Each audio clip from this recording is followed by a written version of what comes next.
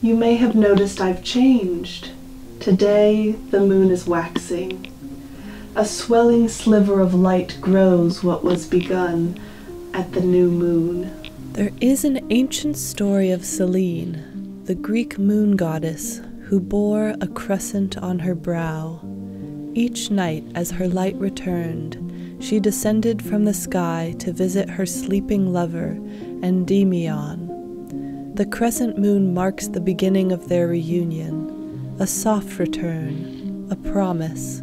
It is limerence, eye contact across the room, a spark, a whisper, a vulnerable heart. In Hawaii, this moon is seen as a bowl. When the bowl tips upward, it fills with water from the sky.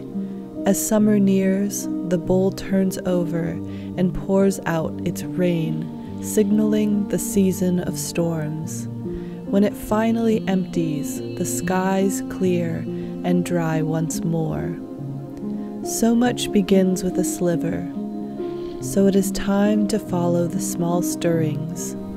It is time to pay attention to what begins to glow.